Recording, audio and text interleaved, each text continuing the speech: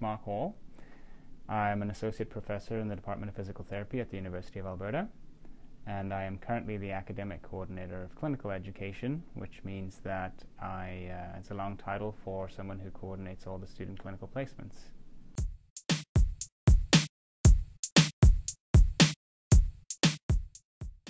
Well, I think I have always enjoyed working with people. In school I enjoyed things like biology, science. As I was nearing university, I had settled on either engineering or physiotherapy or medicine. And I spent some time with one of my aunt's friends who owns a few physiotherapy practices in South Africa. And I spent some time with her in her clinic, and I decided that I wanted to be a physiotherapist.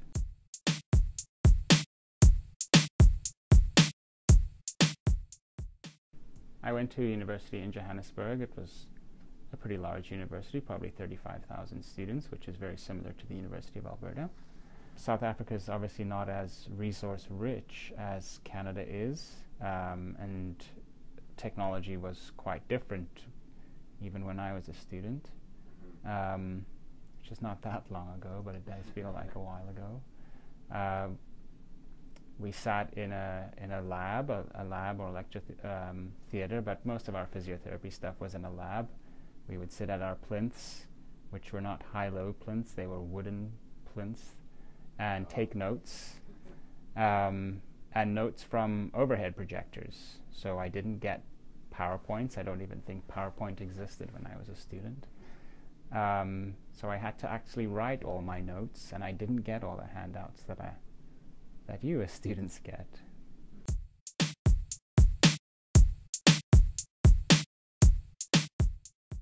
So exams were stressful for me. I think exams are stressful for everybody. I think they're supposed to be stressful. I think you learn harder when they are.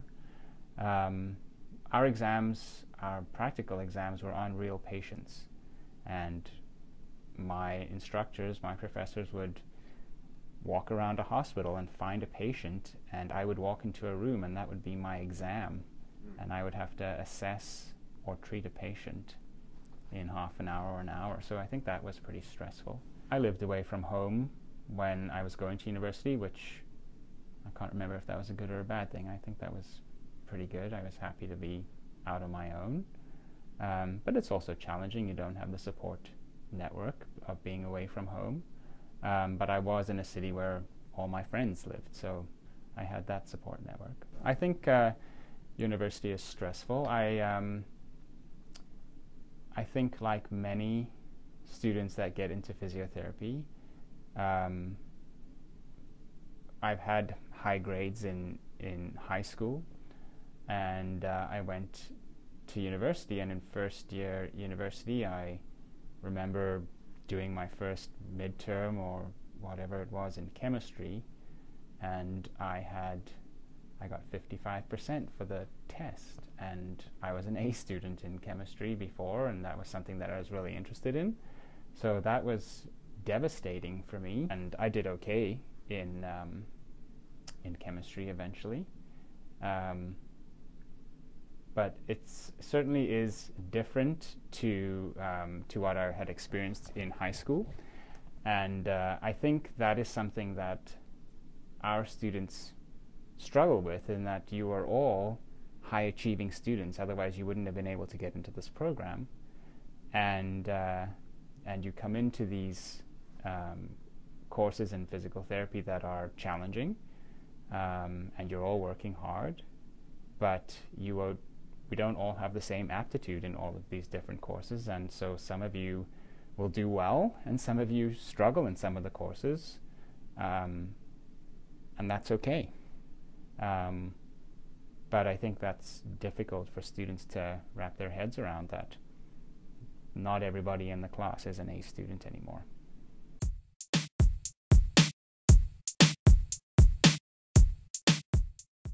One of the things I remember clearly, the instructor the professor who taught me cardiorespiratory inspired me, obviously, to pursue graduate studies in that area, to work in that area, and I currently teach in that area.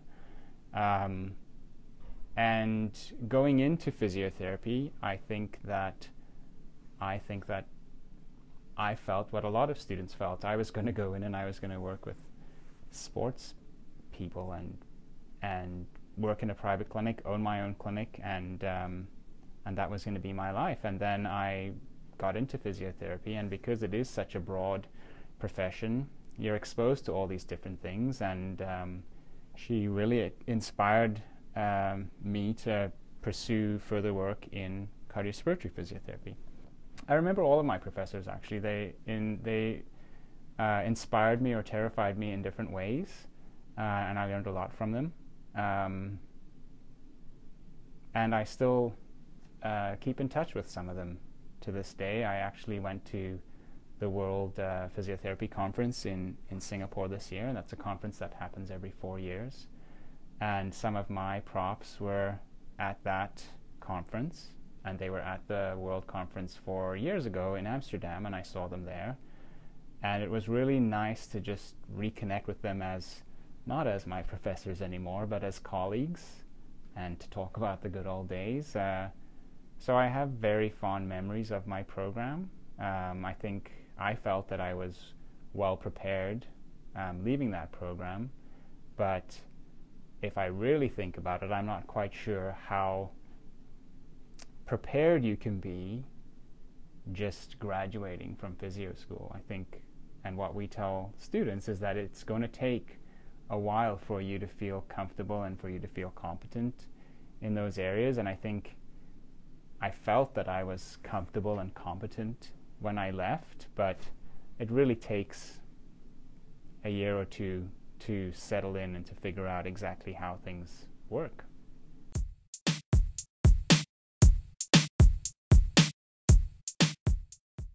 Well, I think if that is your goal and your dream is to be a physiotherapist, then you obviously you have to work hard to pursue that dream. So in order to get into physiotherapy in any program across the country is primarily based on GPA, and students are selected for interviews or other admission procedures based on GPA first. So if you want to get into physio school, you have to focus on the courses in your undergraduate degree so that you do get a high GPA so that you are competitive when applying for physiotherapy schools.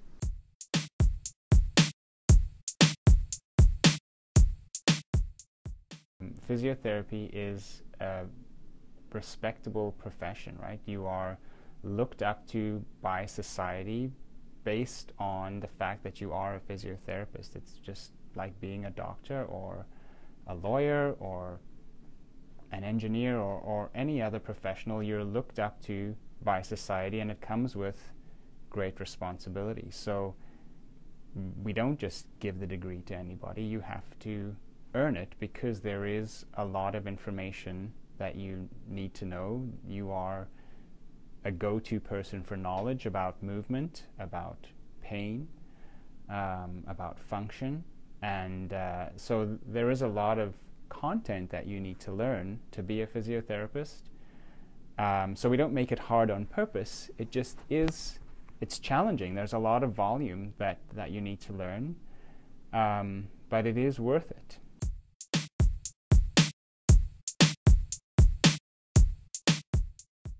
I think it's a very exciting time when you finish your degree, and I'm probably not typical of most students, because I graduated from my bachelor's degree and I started my master's degree the next month. I was approached by my supervisor at the time about a job. Did I want to supervise students at a hospital, 16 students, as sort of a university liaison for this particular hospital? That was quite a daunting prospect to me, because I had just graduated the week before, and I said to her, what do I know? I don't really have that experience. And she said that I had more experience than they did, and I was relatively close in education timing to them, and so I could provide feedback from the perspective of the university and the coursework that I had done.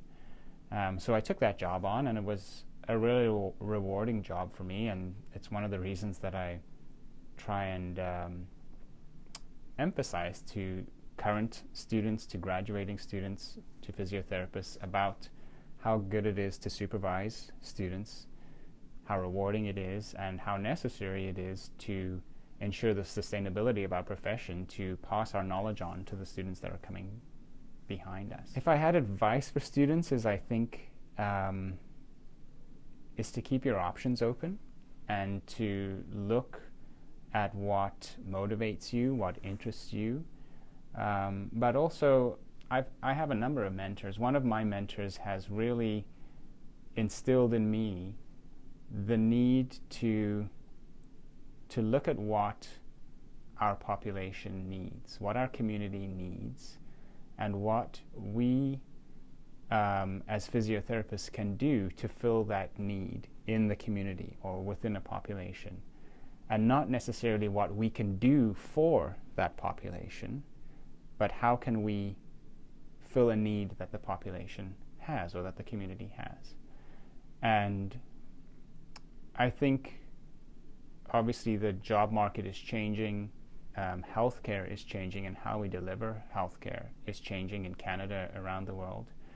And I think as physiotherapists we need to be innovative in how we deliver services that meet the needs of the community. So I think you need to keep your doors open and your options open. I think some students that are near to graduating think that they have to find their ideal job today, and they have to know today where they want to work.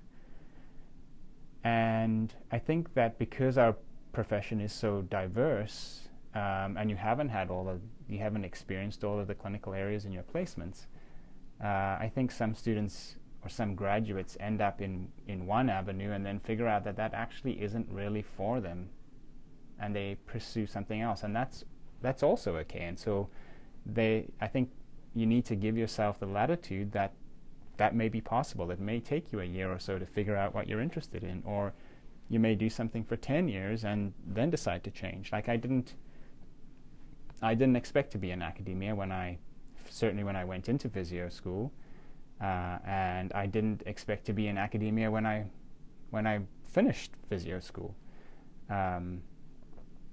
But that's where I ended up, and it's something that I enjoy, but that certainly isn't how I set out. And so I think keep your options open and look for a path that inspires you and that'll make you happy.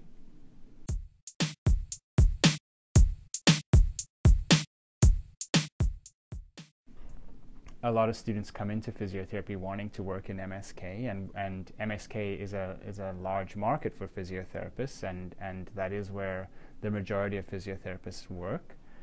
I don't think that cardiorespiratory physio is as sexy as it was in the past, because I think for a lot of students it's viewed as just walking patients. But I think that there is a lot more that can be and should be done for those patients. I think we need to look more at programming and what we can do for whole body health and cardiovascular health and prevention of disease than just looking at what happens in the hospital. We don't get the opportunity to teach a lot about that because we have to teach a certain skill set for practice. For me, the epitome of working in cardiorespiratory physio is working in the ICU, and I think that is an environment that really uses our scope of physiotherapy cardiorespiratory knowledge to its fullest, as well as some of the more challenging surgical units. I think really do utilize our skill set a lot. So I think cardiorespiratory is not seen as such a desirable avenue to pursue, but it is such a necessary component of our profession and for the well-being of the patients that we serve that we do have physiotherapists that are interested in that area.